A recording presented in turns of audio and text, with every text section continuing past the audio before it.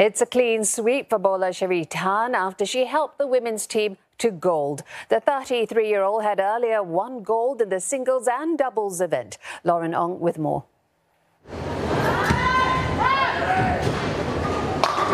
Singapore have successfully defended their SEA Games title. The quartet of Cherie Tan, Hui Fen, Bernice and Daphne Tan notched up 5,049 pinfalls. Silver went to Malaysia and bronze to Indonesia. I think it's great to win like three gold medals out of 3 events.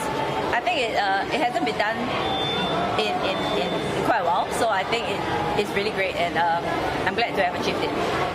Cherie Tan has swept all before her. On Monday in the singles, she struck gold with 1,442 pinfalls, beating up 11 other players.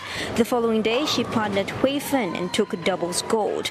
Their score of 2,767 pinfalls was close to 300 ahead of second place.